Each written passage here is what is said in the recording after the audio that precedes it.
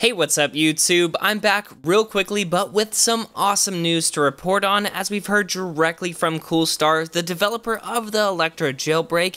He had some really interesting stuff to share with us, thus I wanted to pass on this information. So Coolstar just tweeted out this, letting everyone know one of the major surprises that is coming with the iOS 11.3.x Electra Jailbreak. He says one of the surprises coming with said jailbreak is that an organized repo, for now called Project Repo Unclutter, will contain filtered packages from Big Boss, ModMyEye, and ZodTTD. He says only packages compatible with iOS 11 and presumably up to iOS 11.3.1 will show up on this new repo. He then links to a page where developers can mark their packages as compatible. Now this is just some awesome news that said jailbreak will feature a filtered repo by default to only display packages and tweaks that are compatible with iOS 11. It's sort of like tweak compatible but now built directly into these repositories by default.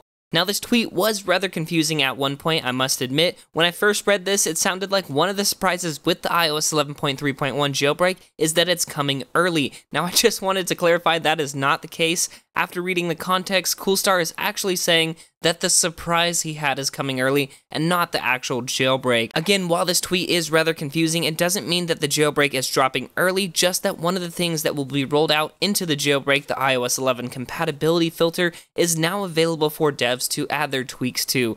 Anyway guys, thank you so much for watching this quick video. Again, don't forget to subscribe if you want to be notified the second the jailbreak utility drops, as well as stay on top of future updates pertaining to said jailbreak. Don't forget to give this video a huge thumbs up, and also let me know what you guys think of this new compatibility filter down in the comments section. But until next time guys, this is Tony, signing out.